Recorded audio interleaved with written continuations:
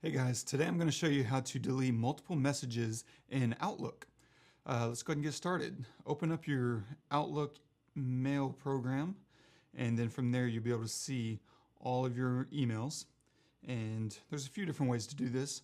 One, you can, after selecting a message, hold down the Shift key and select many all at once.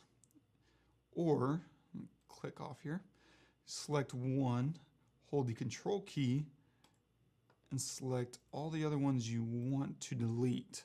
And once you have them all selected, there's a few different ways you can go from here.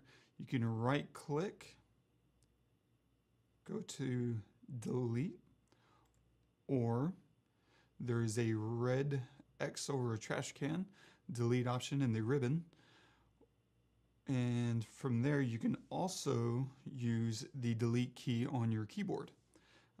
Once you delete stuff, it will populate into the deleted bin.